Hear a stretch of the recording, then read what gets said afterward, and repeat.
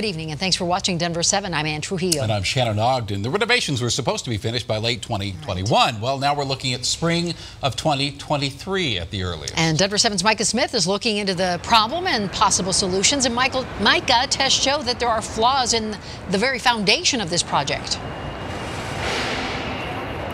That's exactly right, Ann and Shannon. The developer for this project, Great Hall Partners, told airport officials they found weak concrete in the main floor. Great Hall Partners says fixing the problem pushes the project's completion date back to May 2023.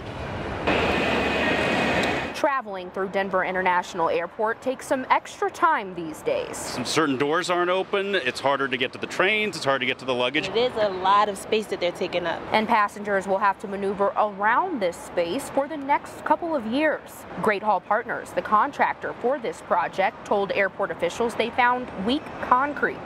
GHP added another 18 months to fix the problem and complete the new retail space and security checkpoints. I've been on a lot of projects. I've seen my fair share of change orders.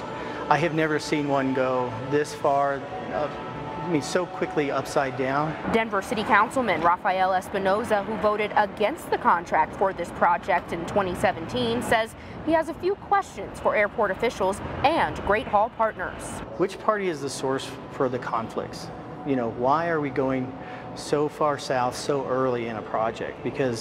And is it salvageable? As a licensed architect, Espinoza says whatever the answers to those questions, he already has a feeling about who will pay the price. Whenever you overspend on projects such as a hotel or now this sort of retailization of the Great Hall, that takes away from all the other needs of the airport. And so what do? We have to charge each one of those 60 to 80 million people that are flying in and out of there another buck.